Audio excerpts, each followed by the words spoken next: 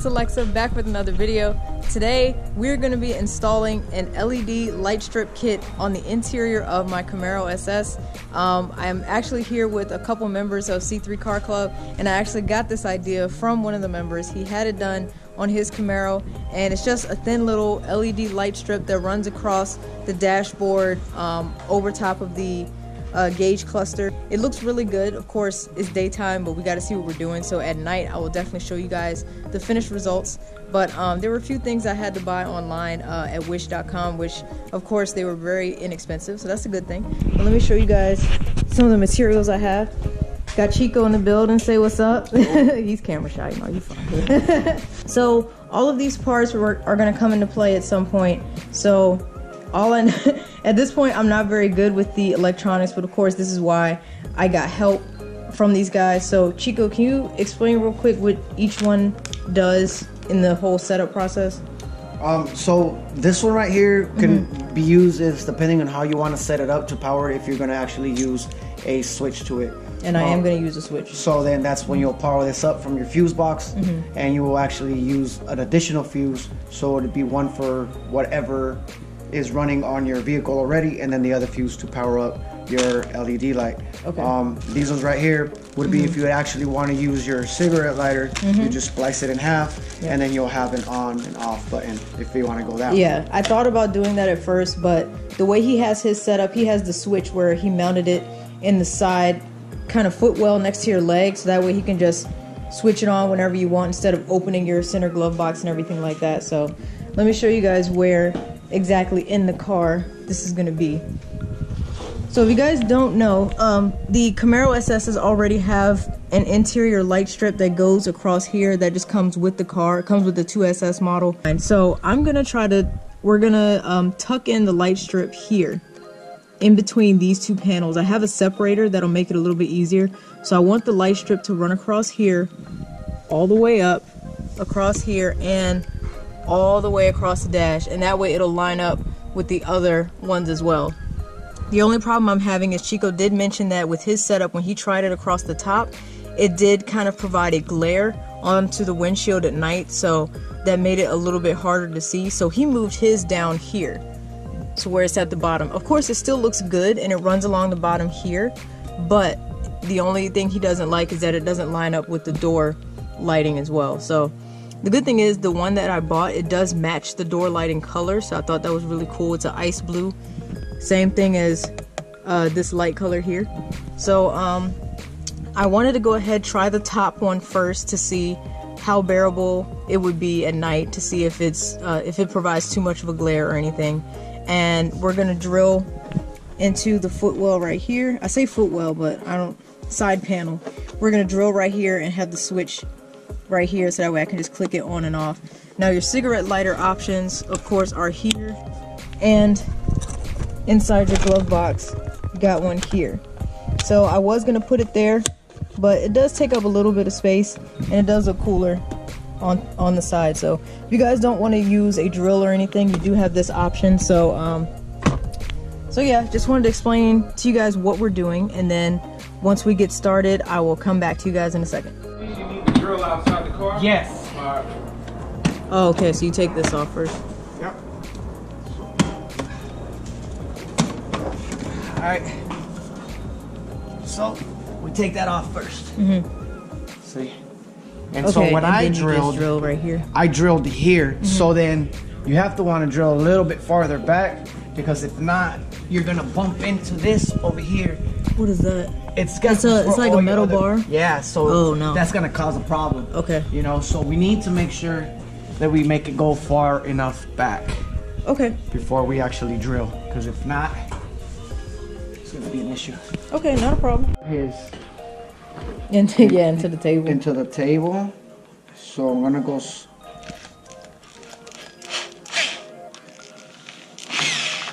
Alright, simple as that. Yeah. And we'll just go bigger.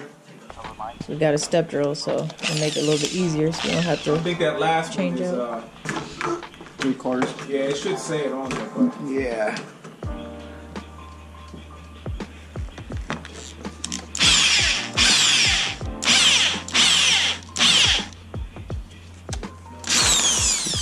Perfect. Yeah, that's easy. Oh wow. Easy enough. Perfect. Now, See, you can pop it in. yeah, see, it has these little clips in Oh, there. yeah. So See it that? could be nice and snug. Or maybe we gotta go a little bit bigger. Yeah, we gotta go Just a little bit bigger. All right, guys, switch has been mounted. We had to round off the opening just a little bit to make it fit nice and snug. It was a little too small, so we just rounded off the hole a little bit. Now we're gonna go into our fuse box, where you just remove this side panel right here, and then we can start hooking everything up that way.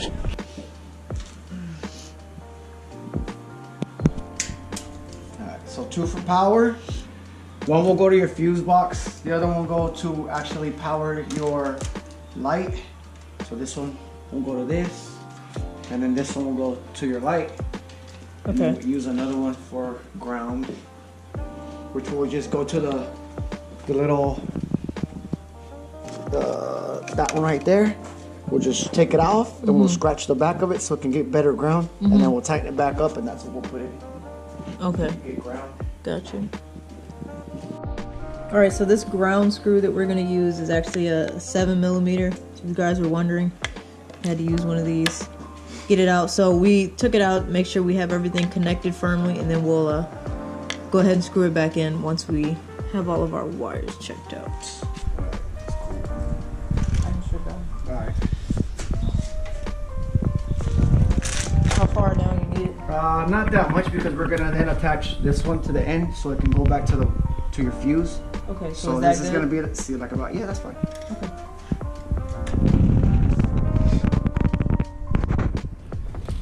And then after you're done with that one, you do the same thing to both of these ends. And this, while you do that, I'll just scratch it off a little bit so that you get that ground where your screw's going.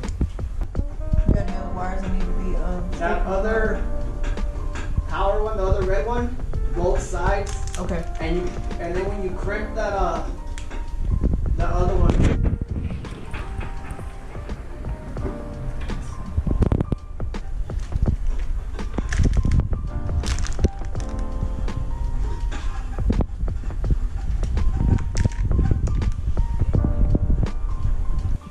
Now you do the same thing to this end. That's the end that's gonna go into the back of your switch. I need to cut that. Yeah, you can cut it and then throw another one of these on there. Where are the cutters at? Oh, like right here. Yep. Right.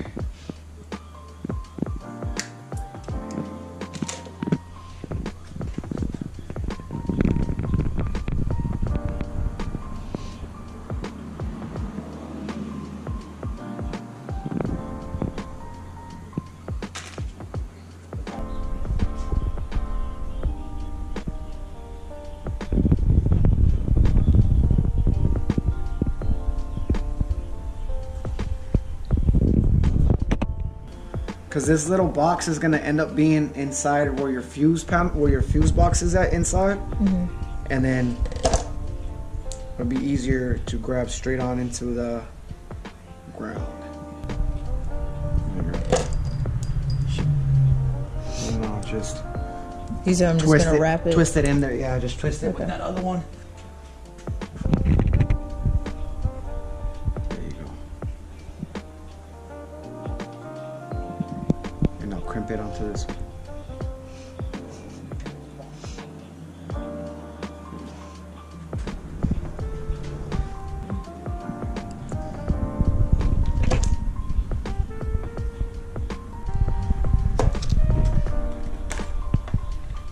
Alright, we good? I think so. Yep. So now we got your power for your light, your ground that we need, and then where we're actually gonna get the power for everything is from your fuse, and still power the accessory from that fuse to your vehicle. Legit. Yeah, so I mean, this is all the wiring, so it's not as smooth a process as I first thought. But you know, we do have to have every single ground connection, make sure we are still able to power our accessory, and make sure we're able to power our lighting as well. So every single wire has a purpose. So I hope this was a good enough explanation for you. And yeah, we're done. see all these monkeys. Not like that, but shit. Some spots are a little tight. Do you need a plastic tool? I think we might need some in some parts. How did you? Don't you laugh, Chico? Yeah. It's hard to get this angle. That's the only thing. Like, I can get the center, but along the sides, just where it's a little harder. Alright guys, so we got everything hooked up. Make sure you get a size 15, right? Size 15, what is that piece called? Fuse, the mini fuse? Yeah, make sure you get a size 15 mini fuse, because what size do we have that it didn't work? So, this is the ones that it actually needs for the minis. Uh-huh. And Or it then didn't fit. This is the one that we actually need. Okay. And then this smaller ones are the ones that didn't work. Okay. Alright, so it's a different sizes. So we got that hooked up. Got the 15s in there. We're just gonna tidy up everything. You can zip tie some areas. Put the panel back. So as you guys can see here, here's our 3 wires. As far as what's on the back of the switch, the bronze colored plug is actually, or the prong, the bronze colored one is your ground. The one in the middle is going to be your accessory. And then the other one is obviously your power. So we just had to switch those around. When we first plugged it up, it wasn't switched on right, but we're going to push this panel back into its place. And once I'm able to turn it on, see the light illuminates. And now I got lights. Check it out. That is nice. So yeah, it's just gonna run in here, and I'm gonna wait to see what it looks like at night before I super glue anything down, because it wasn't too hard to get these in, but they come out really easily, so the super glue would really come into play. I ran these along the bottom so it wouldn't glare too much at the top of here.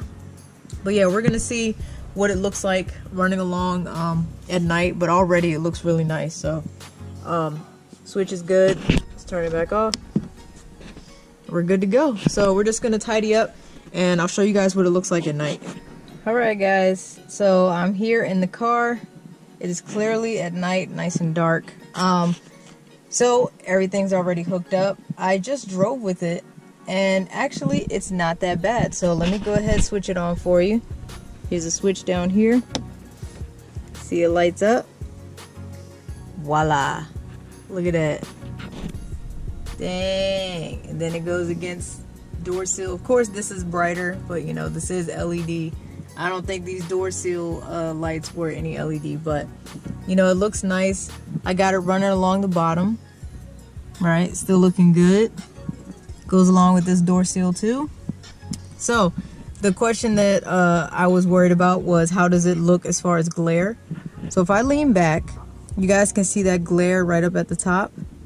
But that's not in my field of vision directly, so like right here, I'm good actually. So I think it was a good move for me to tuck it down here, because if it was up at the top, I really think it would have been an issue.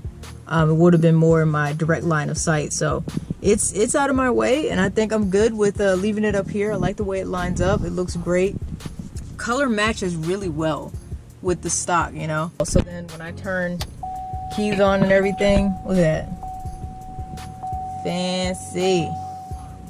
I like it. So we ran into a few hiccups and everything, so but it was still, you know, a really fun process. I'm very happy with how it turned out. Thank you again to Chico and Marcelo from C3 Car Club. Y'all really helped me out a lot. So but yeah, I really liked it. So I hope you guys enjoyed the video. If you did, please hit that like button and please subscribe to my channel. I do post twice a week, so there's always something cool for you to watch. So thank you guys again, and I will see y'all next time. Take care.